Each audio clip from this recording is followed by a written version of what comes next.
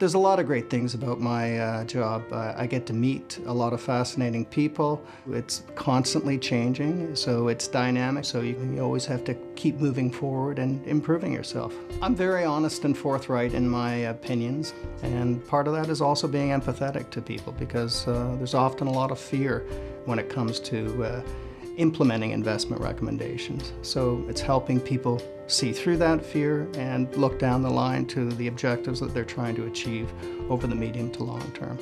I guess my personality is best described from the standpoint of, I guess, the way I was raised. My dad raised me as a young child from the time I was 3. And as a single parent, he had a very modest income. He was a civil servant, worked as a garbage man and a sewer worker, and it taught me to respect people, regardless of what they do for a living and what their walk in life might be. It made me much more independent. It made me appreciate the value of hard work, even if you didn't necessarily get paid for it. And it showed me the importance of being a good parent. I've always said to my kids, at the end of the day, I think you have to say that you've enjoyed living your life and hopefully have left the world a little better than you found it.